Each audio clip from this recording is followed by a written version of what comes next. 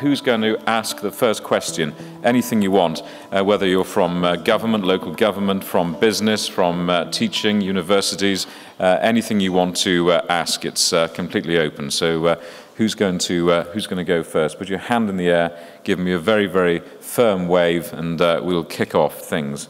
Who's going to be brave and go first? Gentleman down here, keep your hand really high, and one of our athletic operatives will come and find you with a microphone. You're giving me microwave at the moment. Give me a sort of long wave, Radio 4 sort of thing. Keep waving, and we'll come over to you now. Oh, look, you've been mistaken. I'll take that one because he's got a mic. And when you finish, run down here to this gentleman here, and we'll have that 1 second. So yes, sir. Welcome. Tell us your name and your question. Hello, everybody. I'm Harri Mansikkamäki from Leadin, a Finnish company coming to the UK, Wales, shortly. For Kevin, I think this is what you talked about, Internet of Things, and you were addressing it pretty much from the consumer perspective, but at least I've been lately seeing a lot in the industrial sector as well, that's driving it heavily, so they are putting a lot of effort on Internet of Things, so connecting everything. How do you see that, Kevin, or anybody else in the panel? Kevin, that's directed to you, so you can answer that. Then I will come to you, sir, in the front here. So if you can have our microphone run down here. Kevin, if you want to answer that. So, sorry, which was the particular sector?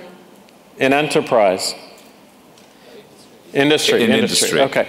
So, yeah, I see it making significant changes in industry as well. So, you know, maybe a couple public sector and one private sector example. So there's now, you know, rubbish containers in Barcelona all have sensors in them, and they have sensors in them that determine, you know, when they're full, and they won't be picked up until when they're full. So that would be a simple example. You know, back where I was in Canada, we have monitors on all our oil and energy stations, so that you know what the flow is, how it's working, and if there's any faults on that, you can instantly, you know, manage and control it remotely.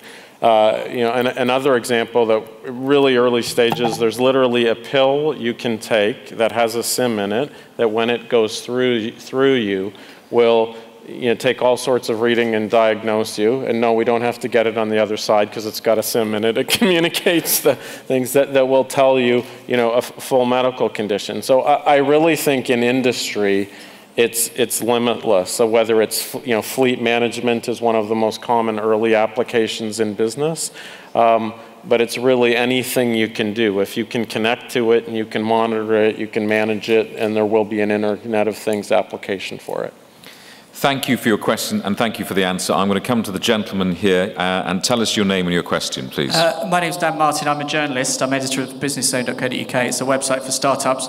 Being a journalist, I'm going to be a bit controversial. Given what Maggie Philbin said about women in tech and the fact that she was one of 2 women at a dinner last night, and so far all the speakers are men, what is the panel's thoughts on raising the profile of women in tech? Terry Matthews.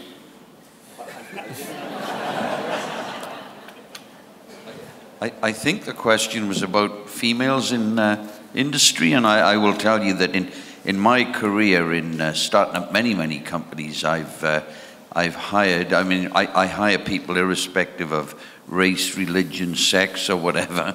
Fact of the matter is that some of the females have been the best people that I've ever hired, and in my number of startups today, I mean, I'm calling them startups. There's about 33, I think, in total.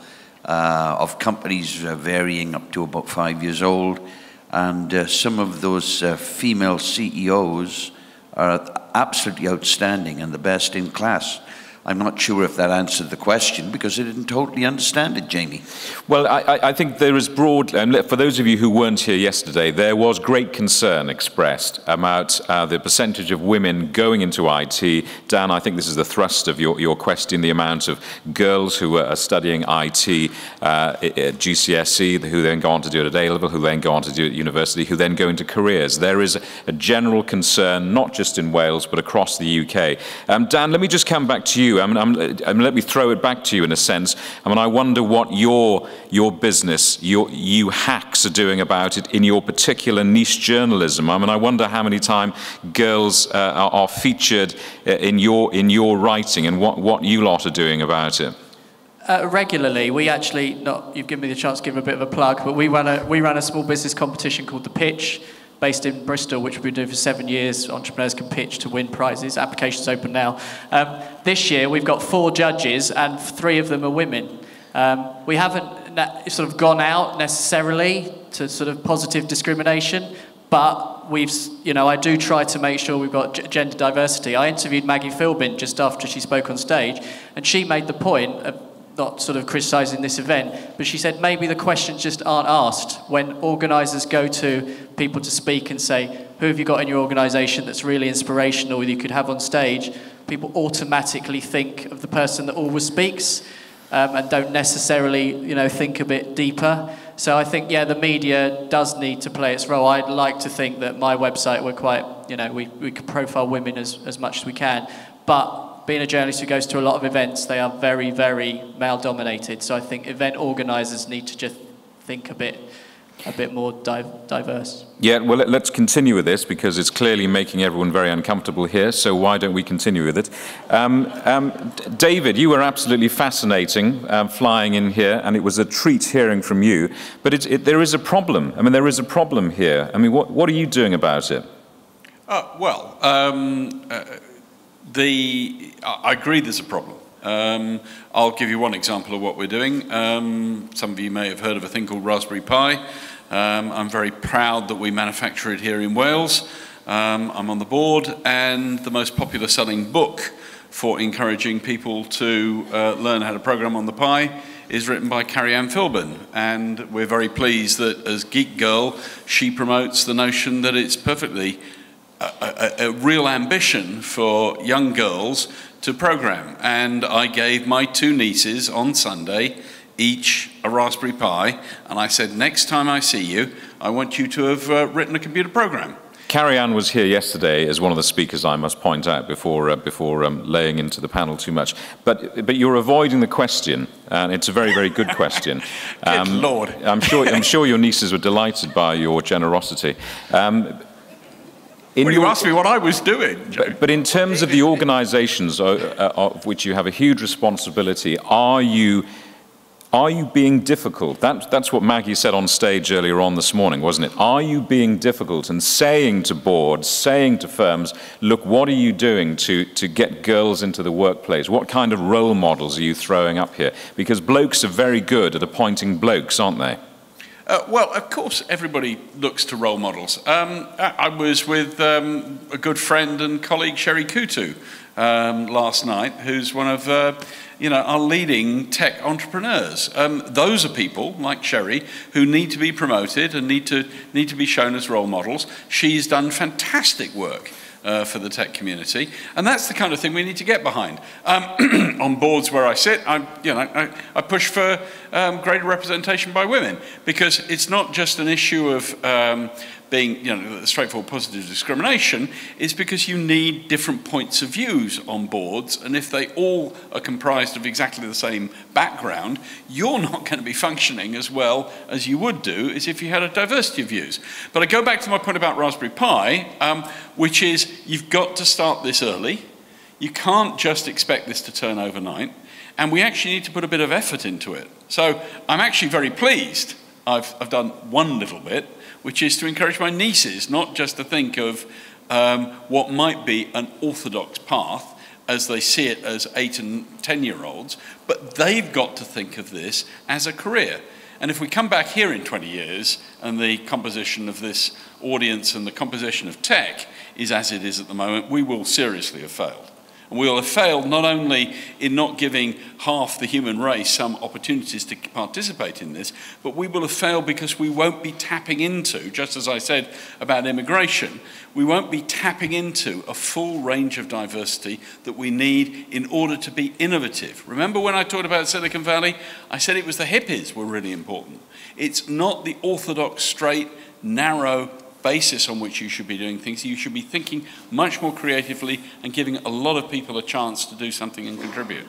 Dan, we could debate this all day, but for the benefit of those people who were here yesterday, I must make it clear that vast amounts of time was spent criticising this very problem and debating it yesterday. So with your permission, I'm going to move on and squeeze in some more questions, just out of fairness to other people.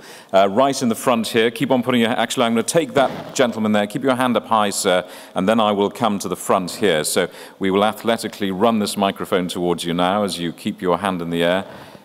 Keep your hand in the air and tell us your name and your question. And here we go, just in front there.